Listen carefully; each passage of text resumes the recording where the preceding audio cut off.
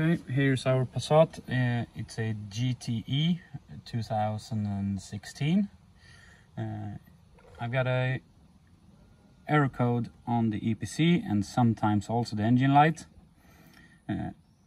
I think that is because it's fallen victim for the wastegate rattle. If you don't know what that is, it's a bushing in the turbo that goes bad, so the wastegate flapper isn't closing properly. And that gives the boost controller the wrong values and the wrong boost pressure. That sends the car into sort of limp mode. It's hard to get it above 80 kilometers an hour, and it's really slow. It doesn't use the turbo at all. These cars are supposed to not have a problem with it, but yeah, you tell me. The wastegate axle for the flapper back here. I don't know if you can see it. Maybe I can get you guys in here. Yeah. You can see this. It's not too good.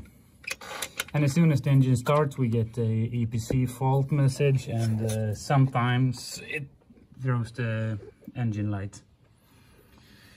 So I'm going to remove the turbo and see if I can, it's supposed to be bushing in here. Maybe I can change it. If I can't, I will go to the parts store and get a second-hand turbo. Actually, I found one not too far from here, from a car that's only done, I think it was 15,000 kilometers.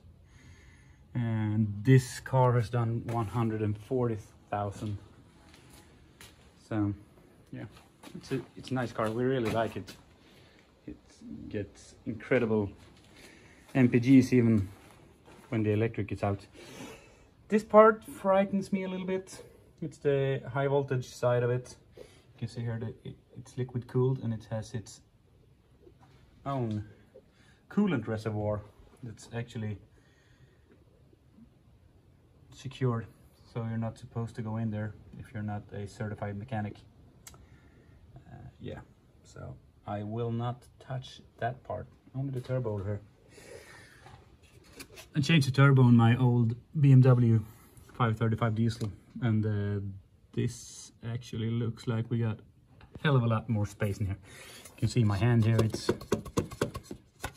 it's a lot of room. We got a V-band clamp for the exhaust. We got, I think it's a heat temp sensor. I don't know. Let me know. We got the oil lines, the water coolant lines, and I think that's the old oil line. I don't know what that is, but it doesn't look like it's too hard to get out of there. And the charge pipe. Yeah, let's get started.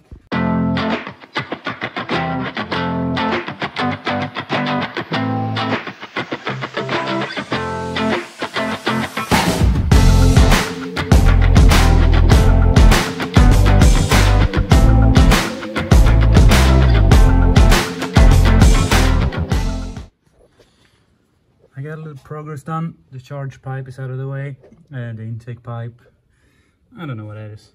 I guess it's some kind of crankcase ventilation pipe. Goes into the top of the valve cover. I got the heat shield out. I've got this connector out of the way, and yeah, I'm thinking about starting to remove the inlet pipe and the oil and water. And so far I only used a T30 Torx, the 10mm XCN or what they're called, I can't recall right now, and 10mm socket.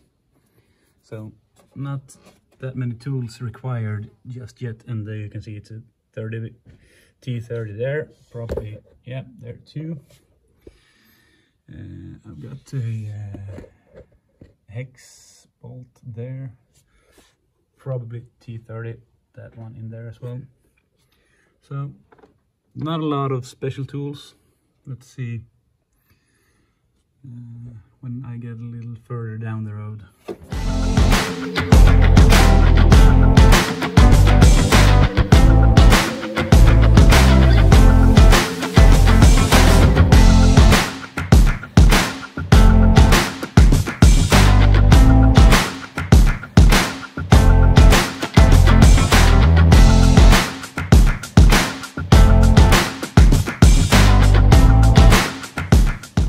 Here it is. It took just about an hour to get it out of there, and this is the first time I'm doing it, and I actually don't know where I have all my tools. So I spent a lot of time searching for the right tools. Turned out you don't need as much. You need a 12mm socket and a 12mm key for the exhaust manifold, T30 Torx there. And here into the engine block, the oil return pipe, also T30. This is just clamps on these two, and T30 pretty much everywhere. I had the 6mm hex, I think, for the V-band clamp. So, all right, this is it, and I hope that this is the issue. See, it moves around quite a bit in there. So let's turn it on its face. Let's see what's happening in here. Yeah, I don't know. What do you guys think? Can it be this? I mean, when it moves, it doesn't shut properly. You can see it in there. I think that's it. I hope that's it. You see the axle moving quite a lot, and the fault has come the first times we got it. You just had to restart the car, like it was jammed. So that's all the white stuff here. I bought some high temp ceramic lube to. I thought the axle was sticking, so you had this electric actuator had to work a little too hard. Oh yeah, you can just remove that one. I didn't find a screw for it. And this is why you don't need a screw. It just sticks in there. That's will make life a little easier and then next time, because you can't get a socket on this bolt because the pipe's here. All right, my plan was just to grind the weld off and get the axle out of here. Yeah. If this isn't the issue, at least it's no good. So I will try to get it out of there and have a closer look on it. Maybe I can. You see, you have a pin here. Can punch that one out, and then you get access to the bushing under here. My plan is to turn the new bushing on the lathe and maybe turn down the axle a little bit and then weld it back on here, because the replacement turbo is around 700 euros, the cheapest I can find that's in good condition there.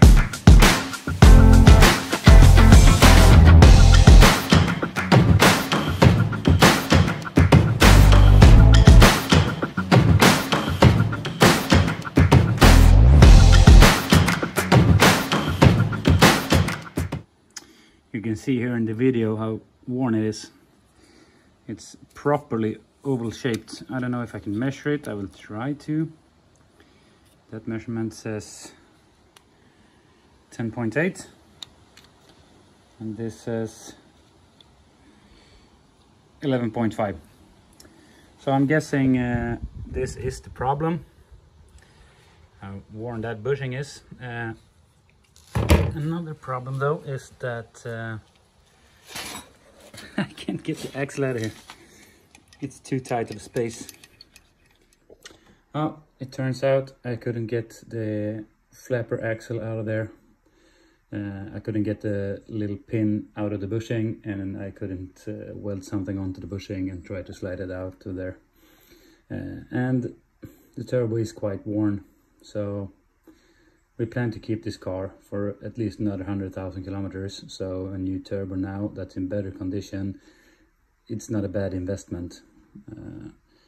So I'll take my old Mazda pickup truck, my Grey Wolf, and have a nice little 3-hour road trip to go get a new one. And I will see you guys when we get back to the workshop. You can see here the difference on the turbos. The edges on the impeller blades are a little worn on our old turbo. You can see it's drained quite a lot of oil through here. Either they cleaned this or it's just in very good shape. I hope it's just in very good shape. The impeller looks new. Everything looks quite new actually. You can see the difference on the inlet pipes, and our turbo is covered in oil, and this isn't. So I hope this will fix it and make it a usable car again. Okay, I'm going to start the install now, and the time is, let's see, what time is it?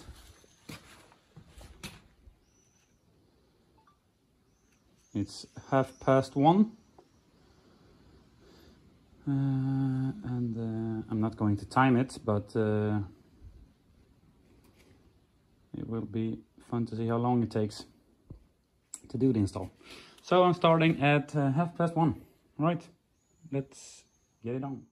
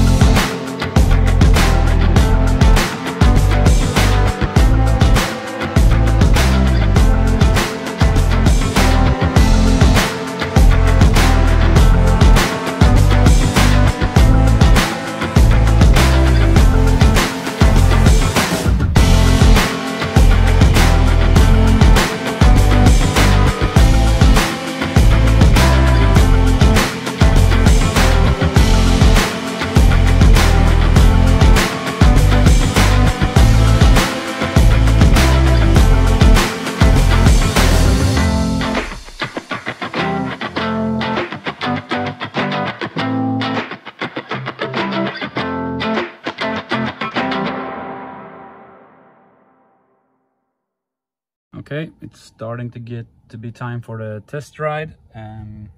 Here's the fault codes. They're there because the engine isn't on.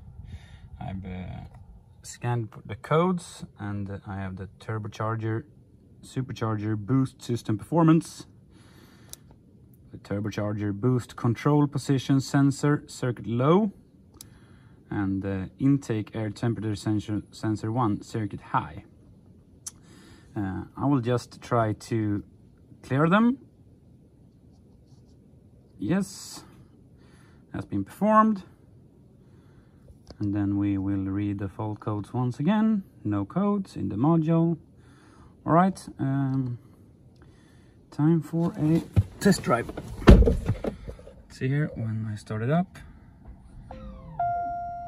you can see the lights go out straight away. Changed battery in the key. But now it's in fully electric mode, so the engine isn't running. I have to start drive it to get the engine to turn on. So I will do that. Okay, so it says inspection now. I will do a oil change as well, but I have to get the car into hybrid mode and hope that the engine starts when I start to drive it. Let's see what happens.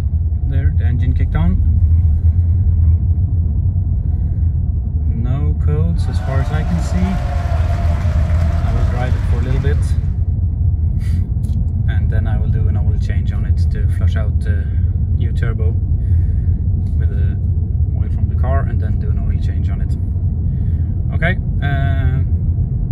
before the EPC code came up straight away as the engine started, and as you can see now, no problem.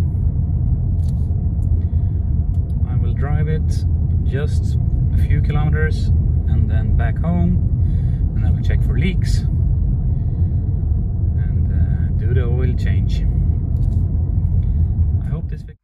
Okay, that's it.